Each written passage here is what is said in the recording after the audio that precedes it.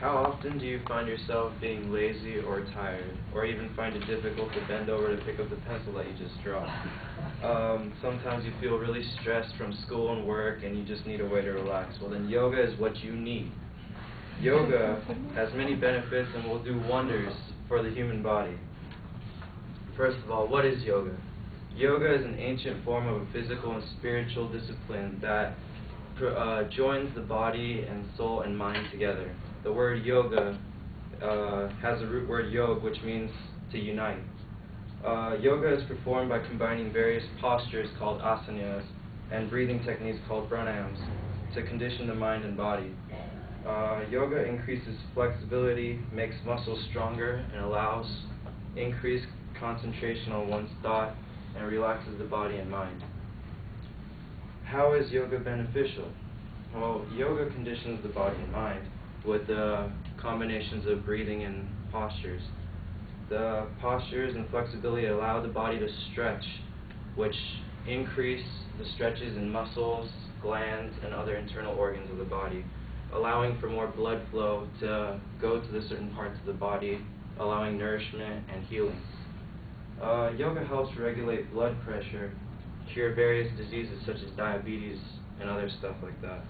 And it allows the body to completely detoxify itself by, of course, all the blood flow going in and cleansing out the body.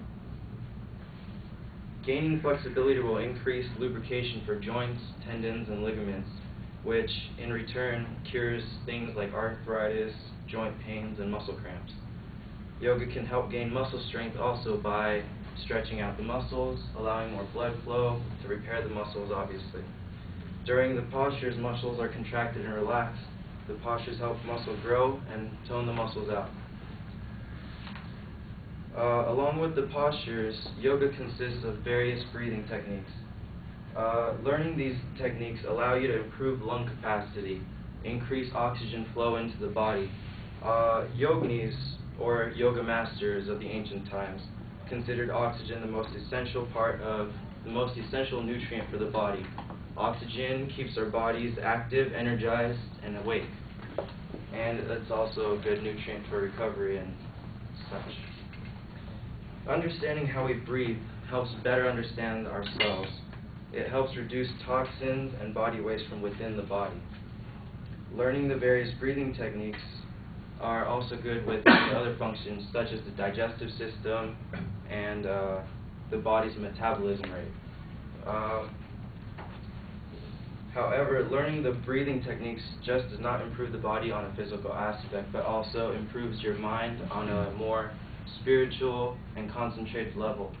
The oxygen level that gets rushed to your brain while you learn these breathing techniques help improve your concentration on any form of thought that you have that you're trying to concentrate on. The American Yoga Association has described not just one form of yoga, but there are also many various different forms of yoga, and a few of the main types of yoga I will describe to you guys. Hatha yoga is the most common, which is known also here on the west coast side and the eastern side of the world. Hatha yoga consists of postures and breathing techniques. If you were looking to become a well-rounded person, a well-rounded individual, then you might consider the path of Raja Yoga, which focuses on exercise, breathing, meditation, and the focus of studying. The most difficult path that was described is Jnana Yoga, which focuses on the path of wisdom and knowledge. And it's said that it takes a person several decades to attain this kind of yoga, or master this form of yoga. If you were to look for a more spiritual or experience a more of a cosmic presence, you might want to go down the path of Bhakti Yoga, which focuses on extreme devotion and concentration upon one's concept of God. Yoga has many different benefits for the body and the mind, and if you find yourself in need of relieving stress or just understanding your body more in a better way, then yoga is what you would do. Yoga helps us learn exactly what our body how our body acts, how it works, and will better improve your life and the quality of life over time.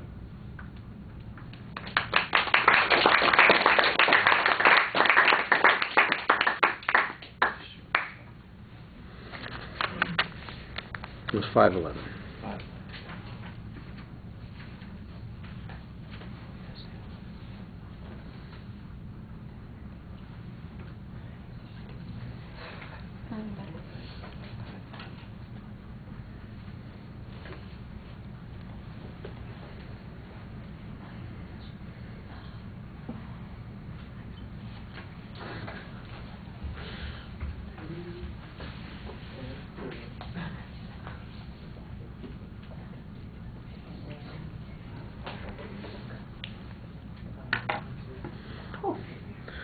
Well, the rhetorical question at the beginning is fine, and I thought you had a good transition to the topic. It starts off as a persuasive speech because you do state a point of view, but the more you get into the presentation, the less persuasive it is and the more informative it is. You kind of get, at one point you get to describing the different types of yoga, and that works really well in a informative speech, but to the demonstration that any of them are successful or accomplished or that they're better than other ways of achieving these objectives, I don't really get much of that.